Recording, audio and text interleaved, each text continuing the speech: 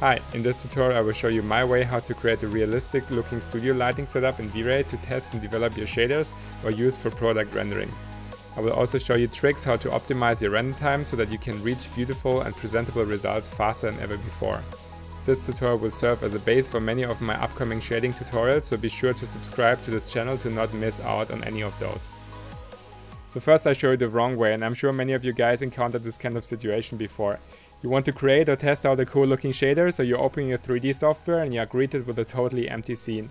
For lack of a better model, you decide to create a standard T-port and take it from there. You try to render and everything is black, so you decide to brighten up the environment and now something starts to appear at least. You start working on your shader and find so far everything looks boring, so you decide to add some extra light in the ground plane.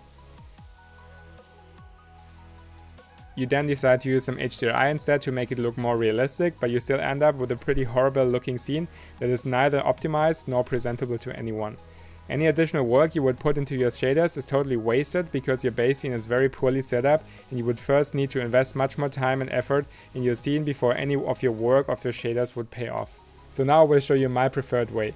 You open your software and instead of an empty scene, you are welcomed by an already fully set up multi-purpose studio lighting scene with an interesting model to try out your shading.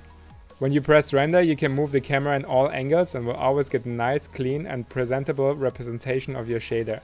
You can then start with the actual shading right away and are not held back by first having to set up an appropriate scene. You can also then fastly try out a huge variation of pre-built materials, for example from libraries, to see if they are working for your specific use case. This way you can focus your time on the part that matters most instead of always having to start from zero again.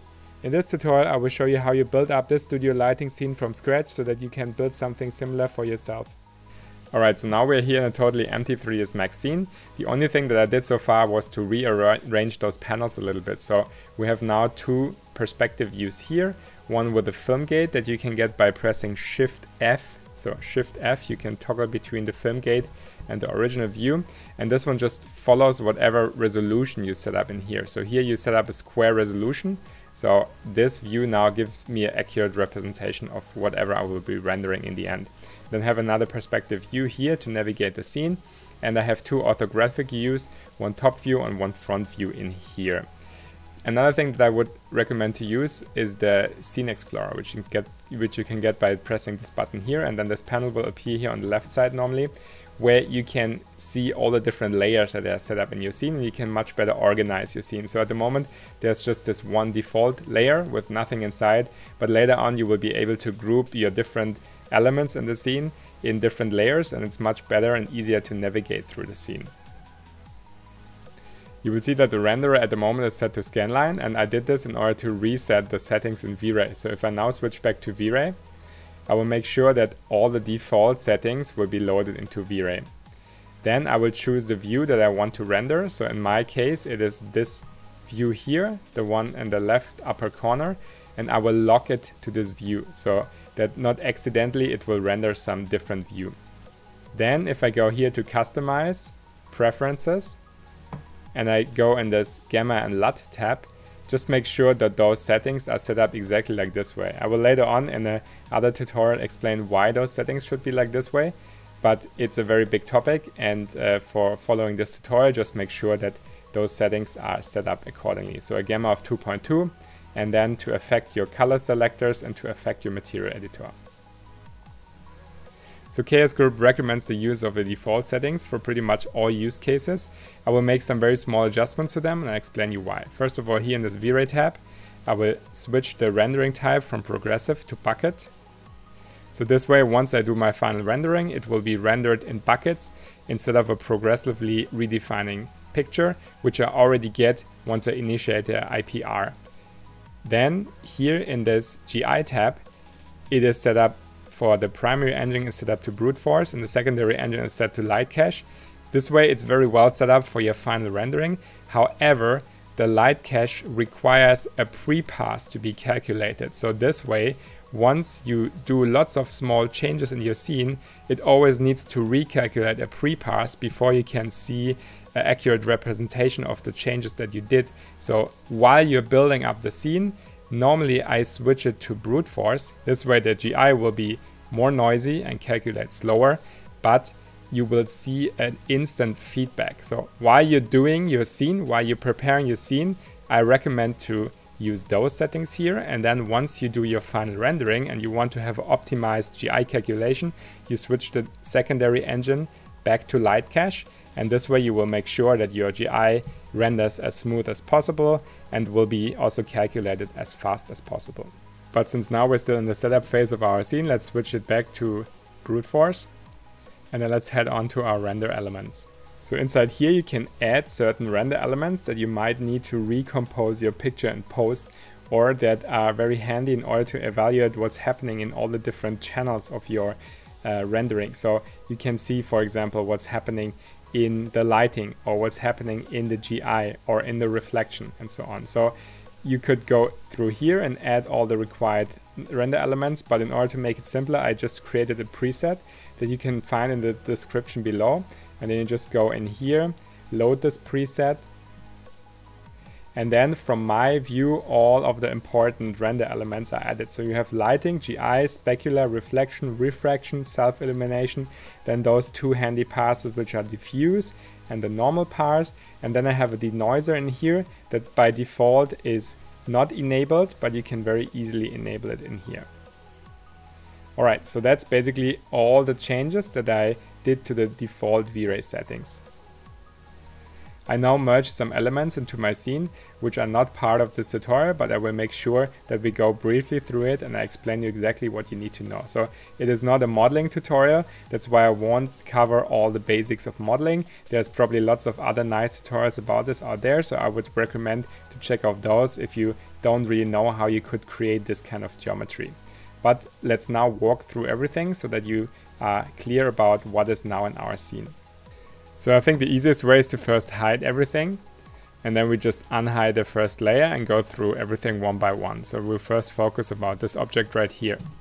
Alright, so this object I modeled by hand, and it has certain kind of properties that I would like to introduce. So first of all, it's a combination of round surfaces and more flat surfaces. So that's important because the highlights on the flat surfaces, they look different than they would look like on the more rounded surfaces. So I just try to bring both type of surfaces inside.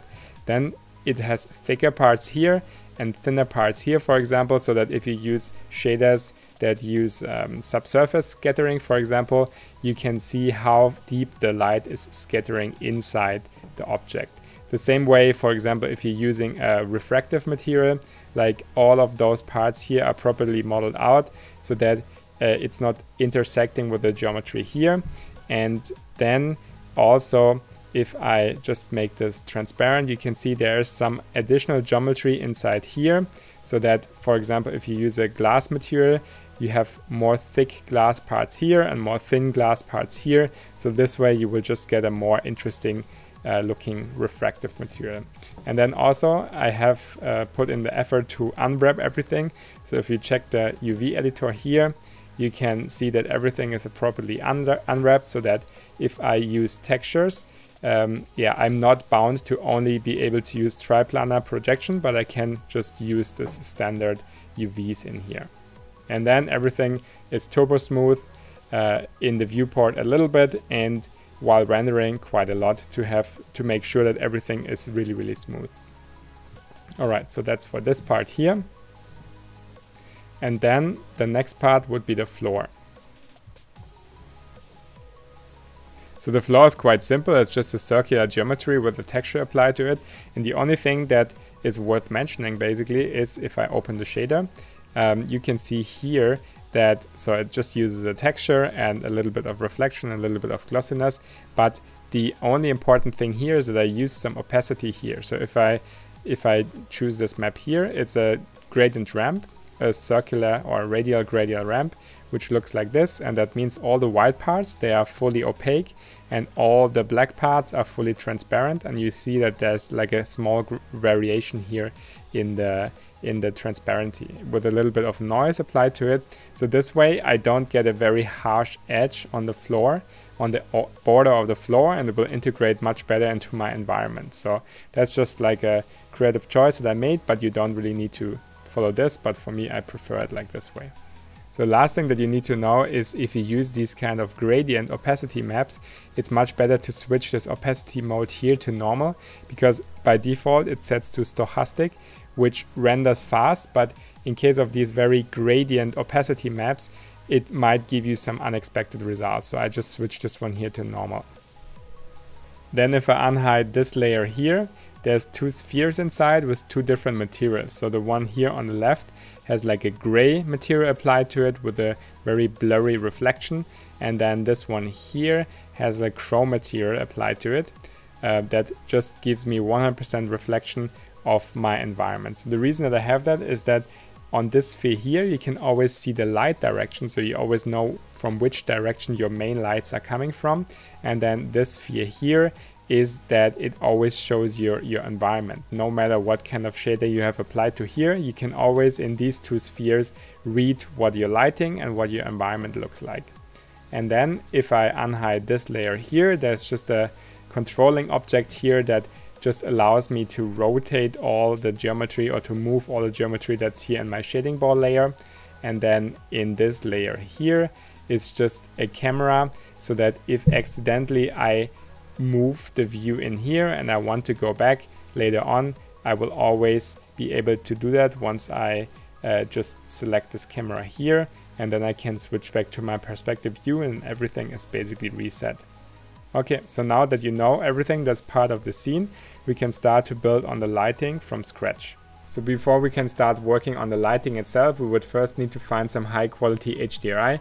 And I'm planning to make a tutorial about HDRIs in general, but this website here can really recommend to download some really high quality HDRIs. And it's called HDRIhaven.com, where you can find high resolution, totally unclipped, 100% free HDRIs that you can download right away without even registering on this website. So if you like their content, I would suggest to become a patron of their website, because then you can see this website even grow further. So here I chose, if you go to this indoor category, then this one here, I don't even know how to pronounce it, Libombo, this HDRI here, and you can download it in different kind of resolutions. And then I will show you in Photoshop what kind of adjustments I apply to it. Alright, so this one here is the HDRI that I downloaded from the website, and I just added this exposure adjustment here on top. And if I now choose a lower exposure, you can really see the nice information that's stored in this HDRI. And this one, even if I remember correctly, had only 7 or 9 exposure values, but they have HDRIs on their website which have up to 30 stops of exposure saved inside. So that's really high quality HDRIs, and can really recommend to use them. So I made some small adjustments to this HDRI, and I will show you this one here. So basically the only thing that I did was to desaturate those kind of very yellowish colors here on the wall, because I want to create some more like neutral studio lighting setup, because otherwise everything would get too warm. So once you finish your adjustments, you should just double check, if you add exposure adjustments here on top, that your exposure values here in the HDRI are still intact, because some adjustments would potentially destroy your HDRI information in here, right? So after you finished or while you're doing it, just always double check that you're not deleting information that you later on need for your lighting. So let's just switch this one here back to 0 again. And this picture I will also upload and link in the description below, so you can use exactly the same kind of picture that I was using. So now that we have our HDRI prepared, we have to add it into our scene. So this in V-Ray works with the use of the V-Ray bitmap node. And this one in earlier versions was called V-Ray HDRI, in case you're wondering. So then you just in here open the map that we just created, and then choose a different mapping type. At the moment it's set to 3S Max Standard, but since it's a spherical map, we have to set the mapping type back to spherical. And then we get access to those kind of values here, horizontal rotation and vertical rotation. And we can choose a different rotation basically. And there's a bunch of options down here available as well, which might become more important later on. But for now, let's leave everything by default, and let's just rename the map to environment. So now let's start the rendering, and we will first see nothing because our HDRI doesn't really affect our scene yet. So totally black. You can see something is happening in the alpha channel, but now we want to use this HDRI to light the scene. So there's two ways how to do that, and one is good and one is bad. So let me first show you the bad one, which is to use the environment. So you go here to rendering environment, and this tab here opens, and then you just drag in your HDRI into the environment, and now you can see it is affecting now our picture or our scene. But the problem is that it has certain kind of disadvantages, and one of the disadvantages is that everything will become much more noisy than the other preferred way that I will show you in a second. So if you see here the floor, it takes really long time until this noise here cleans up.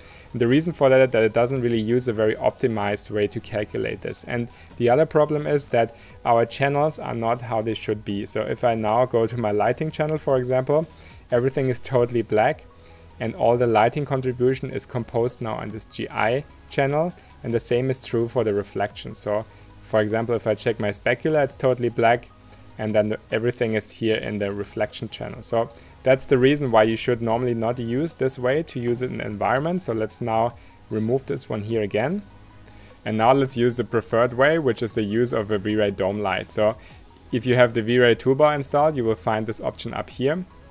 Then let's add the V-Ray DomeLight. And instead of using this white color here, we will use our HDRI and drag it into the texture. And now you will see that everything looks very similar to how we had it before, but it has a certain kind of advantages. And one you can see right away is that this noise here cleans up much more fast compared to the one where we use it in the environment map. So you can see now it's already almost noise free. And the other advantage is that now our render passes are set up correctly. So I have something in my lighting, I have something in my GI, and the same is true for specular and reflection. So no passes are purely black anymore, and everything is very good or very well set up for compositing. So the reason why everything renders much faster is something called importance samplings. And let me just read that here from the V-Ray help in order to get it correct, is that V-Ray uses importance samplings to trace more rays in the directions where most of the light is coming from. This ensures speed and quality that were never before possible with pure gathering GI methods. So this option is hidden down here, which is called use MIS or multi-importance sampling. And there's a reason why it's hidden, is that because there's basically no way why it should be disabled. So you always leave this one on. And if you disable it, it will get really noisy and really ugly very fast. So don't touch this, but that's the reason why everything renders much faster with the V-Ray DomeLight instead of using it here in the environment. And that's also the reason why you should always use a V-Ray DomeLight compared to this option down here. Alright, so now the only thing that we need to do is to rename our light to LGT environment, for example, and then let's move on. I will stop this rendering here, close this one here, and let's now check more in our scene. Okay, what I now like to do normally is to add a new layer and then just merge all the lights into this one layer. So let me call this one LGT and then sort it like this. And then all my lights will be basically in this layer, and I can very easily hide and unhide them. So now if I have my light selected here, I will just add it to the original position of my scene, move it up a little bit, for example. And then there's a very handy option, which is this one here, lock texture to icon. And I will demonstrate what it does. So if we start now the rendering, and now I will choose to lock the texture to the icon. If I then rotate my HDRI, you will see that the HDRI is basically really rotated, and it's the same thing like if I would rotate those values here in the horizontal rotation. But in this way it's much more easy and much more I would say interactive to do it. So let's just switch it to this option here, and then let's find a way, or let's find a position where we like what we are getting. So for example, if I rotate this one here to -100 in this case, then I think for now I like the reflections that I'm getting here on the sphere, and I can also see the reflection of my HDRI in here. Alright, cool. So now up to the next step, which is following problem. So if I now move this view down here and I rotate around in my scene, I will see that we get our HDRI showing through in the environment, and that's maybe something that I don't really want for the scene because it doesn't really look very nice. So there's one option here that you can make this light here invisible.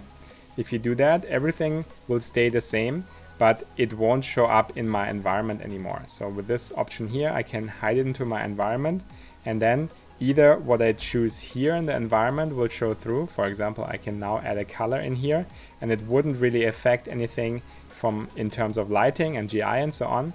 Or I think the better way is to just duplicate this light here, and then I will call it LGT background, and then I will link it to this light down here.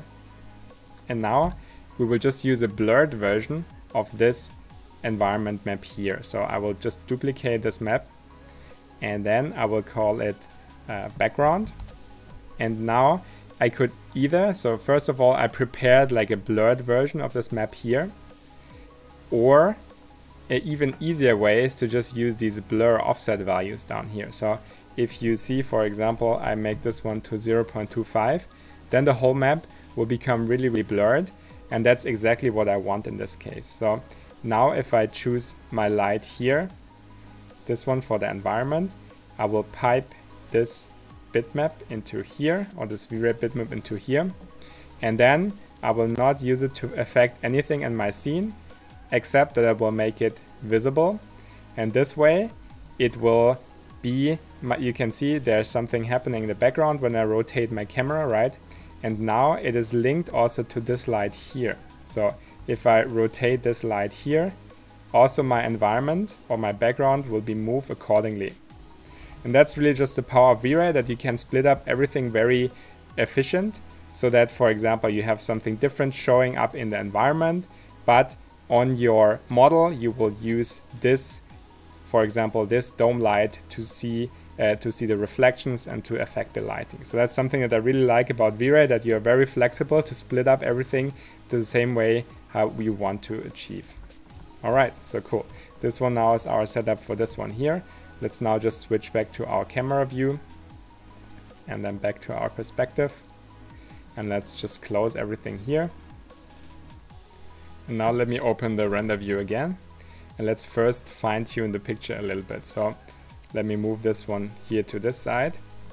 And then first of all, I think it's a little bit dark at the moment. So there's now two ways I can brighten it up. So one way would be to go to the material editor and to use a different multiplier here in the light, or I can, or in the HDRI, or I can just set the multiplier in the light. So I will just add a multiplier of 2 here, for example, for the light.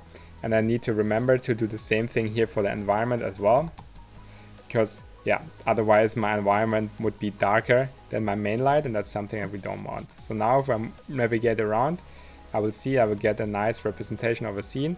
But something that you might notice is that it looks very unrealistic at the moment, and this we're gonna tackle now.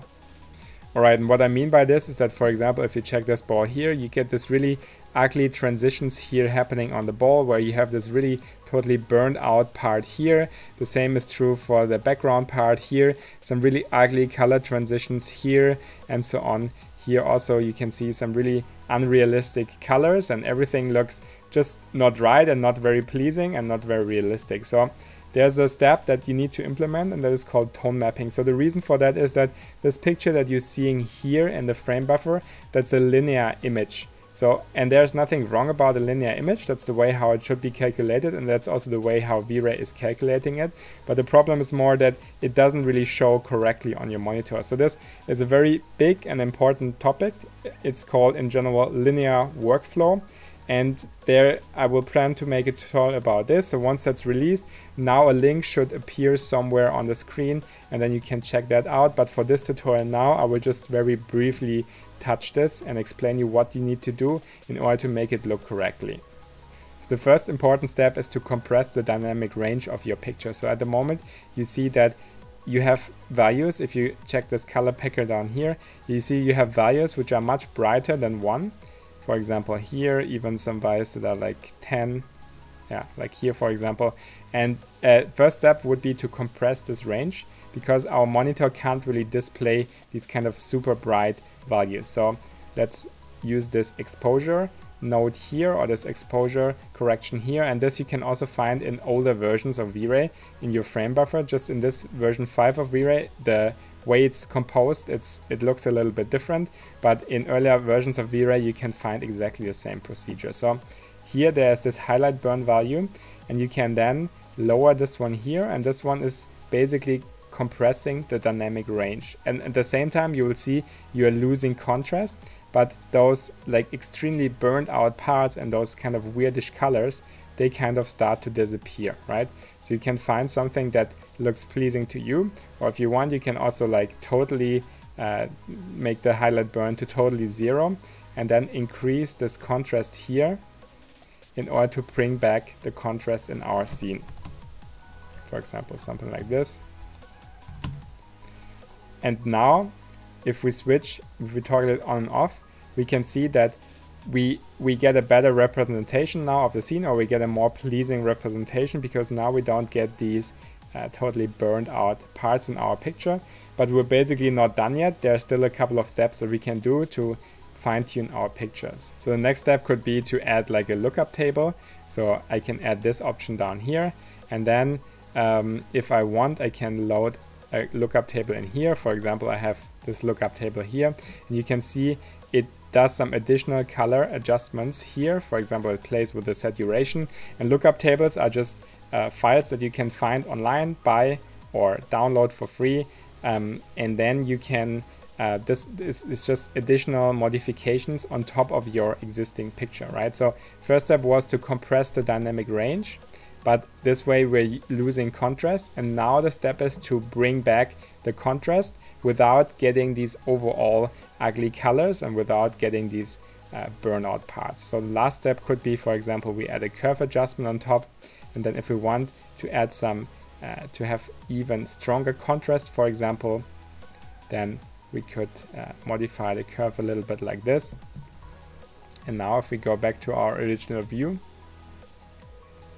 we can see we get a much nicer representation of our picture. So we had this one here before, which looked really unrealistic, and now if we go through here, we have something much more vivid, much more saturated, and that's just and without these burned out parts. And that's, I mean, this one is all creative choices. So some people might think this one looks too saturated, some people might want to even add more contrast, so that's all like creative choices. But in general, this picture here looks more pleasing to our eye than the purely linear picture that we had here in the beginning.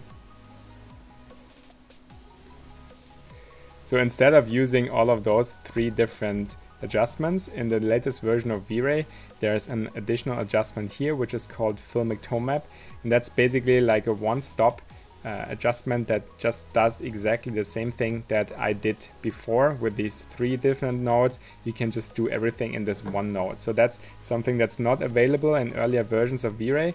But yeah, so I think this one is also a nice option. You have different kind of adjustment types which all look kind of different, but they basically do all the same kind of thing. They're compressing the dynamic range, they're adding back contrast, and they just make like a nicer overall more pleasing representation of the picture. So this one here is the linear one again. That's what we had before, and then you can just choose these kind of different adjustments and play with these values. So I think for me, for example, this one here, this empath looks good, and it has also basically no adjustments in there, but you can also choose something where you can have more modifications and then just take it from there. Alright, so that concludes the first part of this tutorial, but don't leave just yet, because I'm going to give you a preview about what you're going to learn in the second part. So if you want to be notified about this, make sure to subscribe and hit this little bell icon down there. And now I'm going to show you what you're going to learn in the next part. So the first thing that you will learn is how to optimize the scene even further. So at the moment everything renders already quite fast, but there are certainly ways how you can optimize it. So for example, at the moment I have here a perspective view so that I can move freely around my scene, and everything always will be recalculated, and that's probably how I oftentimes want it to be like. But for example, if I only stick to my camera view, I have a different setup in here where it's much more optimized so that all the render power will be focused only on my shading dummy and not wasted on the floor, which I don't want to modify anymore, right? But this setup then has, for example, a disadvantage that I can't move the camera around because everything is kind of baked. And then I have a third setup which basically helps in this regard, so that I can move the camera freely around, but it renders much faster than the original setup that I had here. So you will learn those 3 different setups. Let's now switch back to the original one here. And then the other thing that you will learn is how to add additional lights so that you're not purely dependent on your HDRI, but you just get much more interesting highlights happening on your shading dummy. And then the last thing is how you can set up this scene as a startup scene in your 3ds Max, so that whenever you start your 3ds Max, you're welcome with the scene and can start shading right away. So now you come into play. Let me know down in the comment what you think about this kind of content, what is your way to do a studio setup, and what kind of topics you would like to see covered in the future. And subscribe to this channel if you want to be notified about any future updates. So I hope you enjoy this content, and I hope to see you soon in the next video, and take care.